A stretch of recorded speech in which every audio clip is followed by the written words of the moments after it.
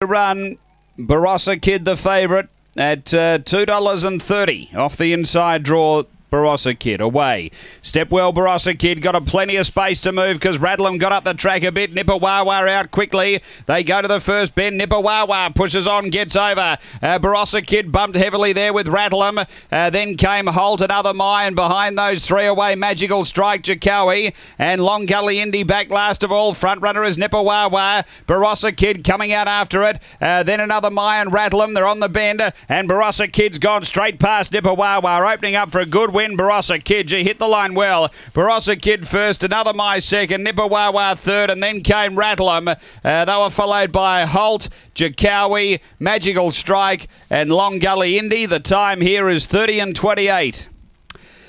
After the running of race number 8, it is 1-8-10, and fourth home we stand by. Number 1, the winner, Barossa Kid.